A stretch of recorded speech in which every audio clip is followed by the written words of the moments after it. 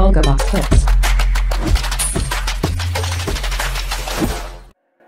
Minimum amount needed to trade futures is $400 is the minimum for NinjaTrader.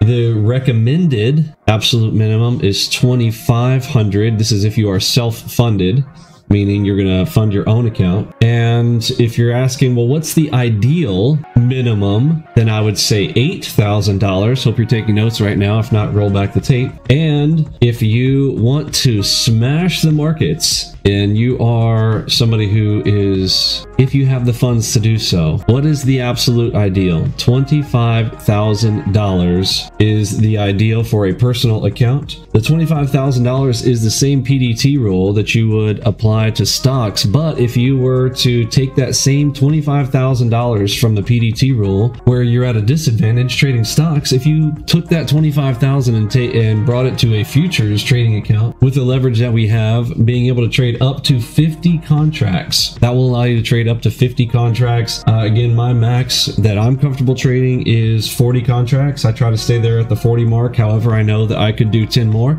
There is a limit on futures for personal accounts. If you're not registered with the CME, then you have a 50 contract limit for NASDAQ, Russell, and the Dow. You have a 100 contract limit on the ES. There are limits. You can check with your broker, but in general, those are the limits. Press the like button, share, subscribe, and comment below with your thoughts and what you've learned. Watch this next video.